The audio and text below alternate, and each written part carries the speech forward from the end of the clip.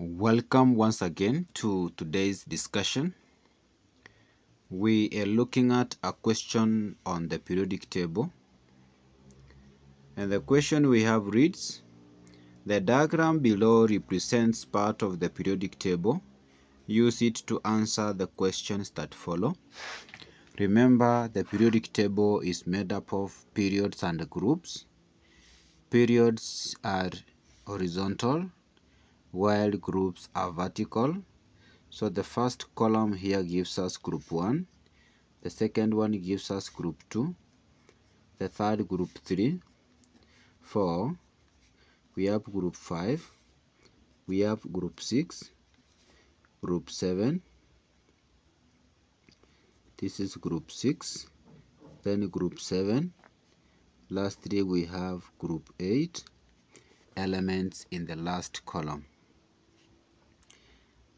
We have period 1 in the first row, period 2 in the second. So period 1 is the first row, period 2 the second row, period 3 the third, period 4 the fourth, and period 5 the fifth. We can now answer the questions that we have. Part A, write the electron arrangement of the following elements. We have A, we have D, and lastly we have E. To write the electron arrangement or configuration, we are going to use periods and groups. For example, in element A, which is in group 1, period 2, period 2 means it's going to have 2 occupied energy levels, and the last energy level is going to have 1 electron, and therefore A will be 2, 1, meaning period 2, group 1. We go to D, you realize D is in group 4, but period 2, meaning the electron arrangement is going to be 2, 4, giving us group 4, period 2, since it has 2 occupied energy levels. Then we go to E. Element E is in group 3, period 3, meaning we are going to have 2, 8, 3, meaning we have 3 electrons in the outermost energy level, which gives us the group of this element. And since it has 3 occupied energy levels, that places it in period 3. That part has been answered very well. Now we move to other questions. Part B of the question, we are told to write the formula of the compound formed between element C and D. So the formula of the compound is going to be CD, but for us to have the correct formula, we need to look at the valences. C,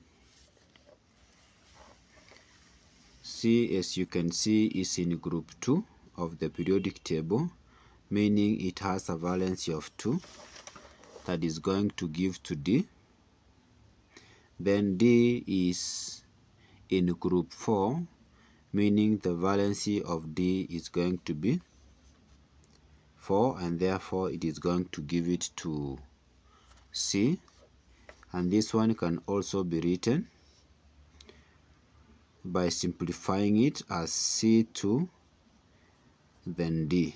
This becomes our final formula of the compound formed between elements C and D. The last part of the question is where we are supposed to write the formula of the compound formed again between E and D. Remember, E is in group 3.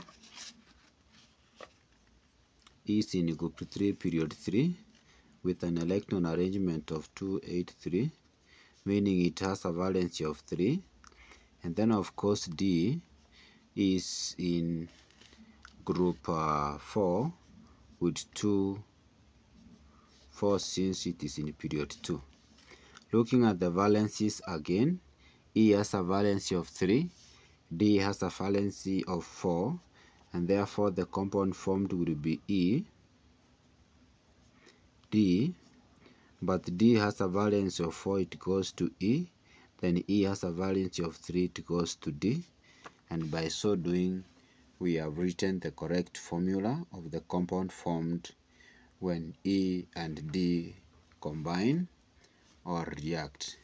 Thank you for watching and welcome to our channel.